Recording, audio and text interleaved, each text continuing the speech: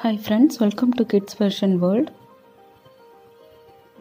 இன்னைக்கு நம்ம designer party wear ruffles frock எப்படி வந்துட்டு கட் பண்ணி ஸ்டிச் பண்ணுறதுன்னு பார்க்கலாம். இதுக்காக நான் லைனிங் பார்த்தீங்கன்னா கிரேப் வந்துட்டு 2.5 meters எடுத்து வச்சுருக்கேன்.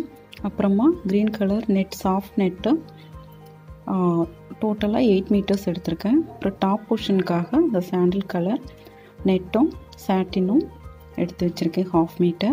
அப்புறம் இதுக்குள்ள காட்டன் லைனிங் எடுத்திருக்கேன். இப்போ ஃபஸ்ட்டு நம்ம இதனுடைய டாப் போர்ஷன் எப்படி கட் பண்ணுறதுன்னு பார்க்கலாம்.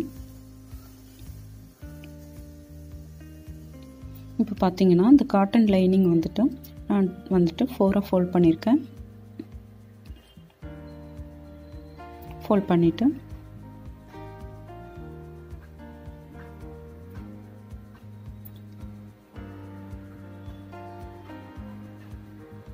ரெண்டரை இன்ச் வந்துட்டு கழுத்தினுடைய அகலம், 2 இன்ச்சு ஷோல்டருக்கு மார்க் பண்ணியிருக்கேன். இப்போது 5 இன்ச்சு ஊற்றிங்கன்னா ஆம்கோலுடைய உயரம் மார்க் பண்ணியிருக்கேன். 6 இன்ச்சு மார்பு சுற்றளவு எக்ஸ்ட்ரா சீமிங்காக 2 இன்ச்சு மார்க் பண்ணியிருக்கேன். இது நீங்கள் கரெக்டாக 2 இன்ச்சு விடணும்னு அவசியம் இல்லை. உங்களுக்கு எவ்வளோ துணி சைடில் வேணுமோ அவ்வளோக்கு விட்டுக்கலாம். இப்போது இந்த டாப் போர்ஷனுடைய ஹைட் பார்த்திங்கன்னா 11 இன்ச்சு மார்க் பண்ணியிருக்கேன். இப்போது இந்த 11 இன்ச்சு மார்க் பண்ணியிருக்கோம் இல்லைங்களா, அந்த இடத்துல 5.5 இன்ச்சு மார்க் பண்ணிவிட்டு எக்ஸ்ட்ரா சீமிங்காக மார்க் பண்ணியிருக்கேன். இப்போது வந்துட்டு ஆம்கோல் ஷேப் கொடுத்துக்கலாம். கழுத்தினுடைய உயரம் 3 இன்ச்சு மார்க் பண்ணியிருக்கேன். ஃப்ரண்ட் அண்ட் பேக் வந்துட்டு ஒரே மெஷர்மெண்ட்டில் நான் மார்க் பண்ணியிருக்கேன். இப்போ இதை கட் பண்ணிடலாம். நம்ம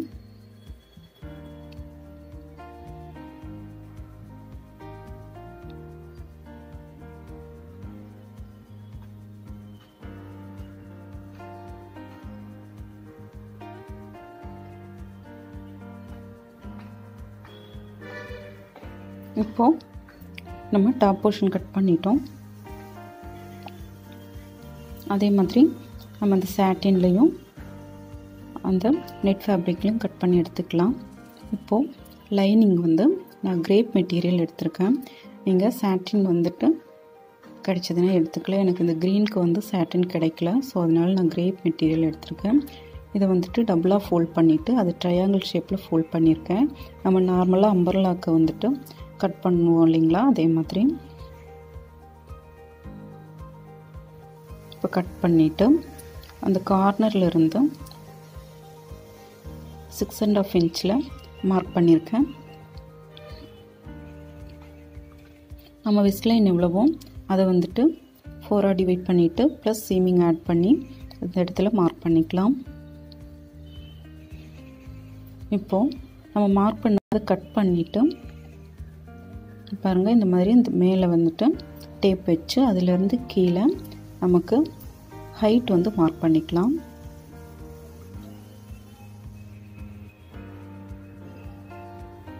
பார்த்தீங்கன்னா ஹைட்டு 28 இன்ச்சு நான் மார்க் பண்ணுறேன்.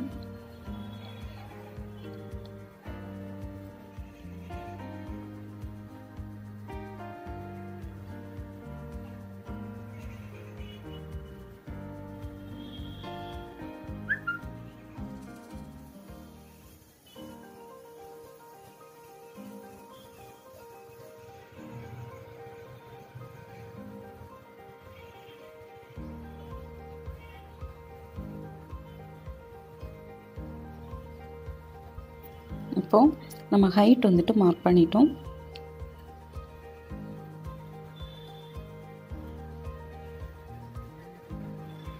இதை கட் பண்ணி எடுத்துடலாம்.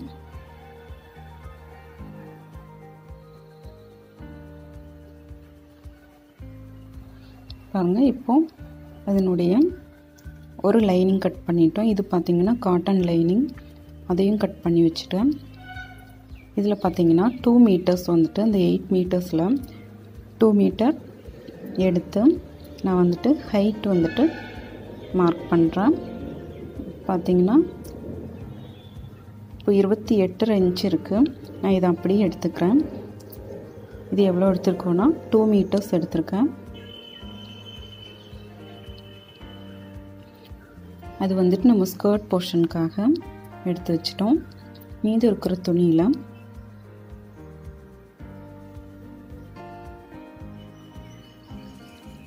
அதாவது ஸ்கர்ட்டினுடைய உயரம் வந்துட்டு எவ்வளவோ அதை விட 10 to 15 inches வந்துட்டு நம்ம எக்ஸ்ட்ரா வந்துட்டு ஹைட் எடுக்கணும். இந்த துணி பார்த்திங்கன்னா ஒரு 2 மீட்டர்ஸ் வந்துட்டு நம்ம ஆல்ரெடி ஸ்கர்ட்க்கு எடுத்து வச்சிட்டோம் 8 மீட்டர்ஸில். இப்போ பேலன்ஸ் பார்த்திங்கன்னா 6 மீட்டர்ஸ் இருக்குது. அதிலிருந்து 5 மீட்டர்ஸ் வந்துட்டு எடுத்துக்கலாம் இந்த சர்க்கிள் போர்ஷன் வந்து ரெடி பண்ணுறதுக்கு. இப்போ பார்த்தீங்கன்னா ஸ்கர்ட்னுடைய உயரம் வந்துட்டு நம்ம 28 எடுத்திருந்தோம். அது கூட நான் 12 ஆட் பண்ணிவிட்டு 40 inches வந்துட்டு நான் உயரம் வந்துட்டு இந்த துணி வந்து எடுத்திருக்கேன். அதை வந்து ஃபஸ்ட்டு டபுள் ஃபோல்ட் பண்ணிவிட்டு திரும்ப ஒரு தடவை ஃபோல்ட் பண்ணிவிட்டு இந்த மாதிரி நம்ம 4ஆக ஃபோல்ட் பண்ணியிருக்கோம். ஃபோல்ட் பண்ணிவிட்டு அந்த கார்னர் இருக்குது இல்லைங்களா,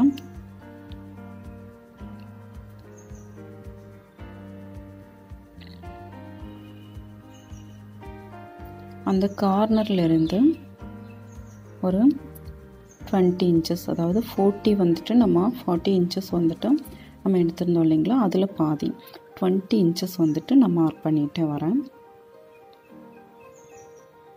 ஃபஸ்ட்டு ஸ்கர்ட்டில் வந்துட்டு ஸ்கர்ட்னுடைய உயரத்தில் விட நம்ம 10 to 15 inches வந்து அதிகமாக எடுக்கணும். நான் இதுக்கு வந்துட்டு 12 inches அதிகமாக எடுத்திருக்கேன். 40 inches வந்துட்டு எடுத்திருக்கேன். அந்த 40 inches இருக்க துணியை இந்த மாதிரி 4ஆக ஃபோல்ட் பண்ணிவிட்டு இந்த கார்னர்லேருந்து 20 inchesக்கு நம்ம மார்க் பண்ணிகிட்டே வரோம். இப்படி நம்ம மார்க் பண்ணும்போது ஒரு சர்க்கிள் ஷேப் வந்துட்டு நமக்கு கிடைக்கும்.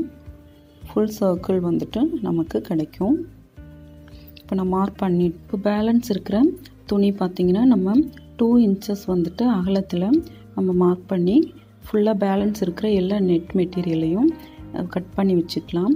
கட் பண்ணிவிட்டு அதை வந்துட்டு இந்த மாதிரி ரஃபிள்ஸ் வந்துட்டு நம்ம கொடுக்கலாம். உங்களுக்கு வந்துட்டு டேபிள் டாப் வந்துட்டு மிஷின் இருந்ததுன்னா அதில் வந்து ரஃபிள் ஃபோட் வந்துட்டு யூஸ் பண்ணி நீங்கள் பண்ணிக்கலாம்.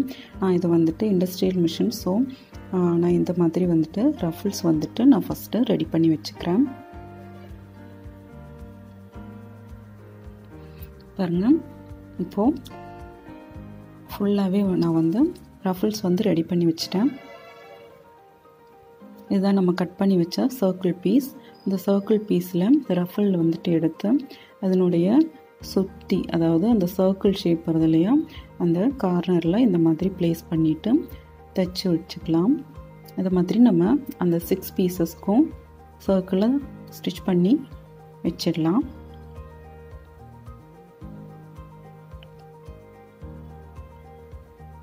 பாருங்கள், இப்போ சர்க்கிளை வந்துட்டு நான் இந்த ரஃபிள்ஸ் எல்லாம் வந்து ஸ்டிச் பண்ணி வச்சுட்டேன்.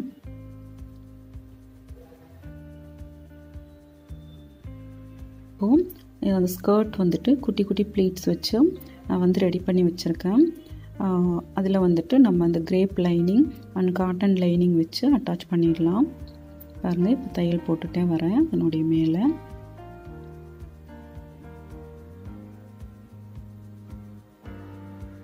பார்த்தீங்கன்னா இது வந்து தைச்சி முடிக்க போகிறோம். இப்போது இந்த காட்டன் வந்துட்டு லைனிங் இருக்கு இல்லைங்களா, அதில் வந்துட்டு நம்ம இந்த கேன் நெட் வந்துட்டு யூஸ் பண்ணி ஸ்டிச் பண்ண போகிறோம். இதனுடைய உயரம் பார்த்திங்கன்னா 13.5 inch வந்துட்டு நான் வந்து எடுத்திருக்கேன். இப்போ பார்த்திங்கன்னா இந்த கேன் நெட் வந்துட்டு நம்ம இந்த காட்டன் லைனிங்கில் வந்து இந்த மாதிரி குட்டி பிளேட்ஸ் வச்சு நம்ம வந்து ஸ்டிச் பண்ணிக்கலாம். பாருங்கள், இப்போ ஸ்டிச் பண்ணி ஃபினிஷ் பண்ணிட்டேன். இப்போ நம்ம ஸ்கர்ட் வந்து ரெடி பண்ணிட்டோம். இப்போ இந்த சர்க்கிள் ரஃபிள்ஸ் வந்துட்டு நம்ம எப்படி அரேஞ்ச் பண்ணுறதுன்னு பார்க்கலாம். இந்த மாதிரி ஒரு பீஸ் எடுத்து அதனுடைய சென்டர் பாயிண்டில் பிடிச்சிட்டு நமக்கு எவ்வளோ ஹைட்டில் அந்த ரஃபிள்ஸ் வந்து வேணுமோ அதுக்கு தகுந்த மாதிரி இந்த ஸ்கர்ட்டில் வந்து இந்த மாதிரி வச்சு நம்ம ஸ்டிச் பண்ணிக்கலாம். நான் பார்த்தீங்கன்னா ஃப்ரண்ட்டில் வந்து 3 பீஸ், பேக்கில் வந்துட்டு 3 அந்த மாதிரி வந்து அரேஞ்ச் பண்ணுறேன். இது அரேஞ்ச்மெண்ட் வந்து நம்மளுடைய சாய்ஸ் தான். பாருங்கள் இந்த மாதிரி இருக்கும் நம்ம அட்டாச் பண்ணும்போது. இப்போது அந்த 6 பீசஸையும் நான் வந்துட்டு வச்சு ஸ்டிச் பண்ணிடுறேன். இப்போ நார்மலாக நம்ம டாப் போர்ஷன் எப்படி ஸ்டிச் பண்ணுவோமோ அதை மாதிரி ஸ்டிச் பண்ணி ஃபினிஷ் பண்ணிடலாம். பார்த்திங்கன்னா டாப் போர்ஷன் வந்து நான் ஃபினிஷ் பண்ணிட்டேன். இதோட இந்த ஸ்கர்ட்டை வந்துட்டு அட்டாச் பண்ணிடலாம். இப்போ பார்த்தீங்கன்னா ஸ்கர்ட் வந்துட்டு டாப் போர்ஷனோட அட்டாச் பண்ணிட்டேன். இது பாருங்கள். இப்போது நம்ம ஃப்ராக் வந்து ரெடி பண்ணிட்டோம். இதில் பார்த்தீங்கன்னா அந்த போ வந்து பட்டர்ஃப்ளை மாதிரி நான் வந்துட்டு அட்டாச் வச்சுருக்கேன். இது வந்துட்டு நம்மளுடைய சாய்ஸ் தான், நம்ம எப்படி வேணால் டெக்கரேட் பண்ணலாம். இதில் வந்து நான் பீட் வச்சு ஒர்க் பண்ணியிருக்கேன். இந்த ஃப்ராக் உங்களுக்கு பிடிச்சிருக்குன்னு நினைக்கிறேன். இந்த வீடியோ உங்களுக்கு பிடிச்சிருந்தா லைக் பண்ணுங்கள், ஷேர் பண்ணுங்கள், மறக்காம என்னுடைய சேனலை சப்ஸ்கிரைப் பண்ணுங்கள். அப்படியே பக்கத்தில் இருக்கிற பெல் சிம்பலை கிளிக் பண்ணுங்கள். தேங்க்யூ ஃபார் வாட்சிங் ஃப்ரெண்ட்ஸ்.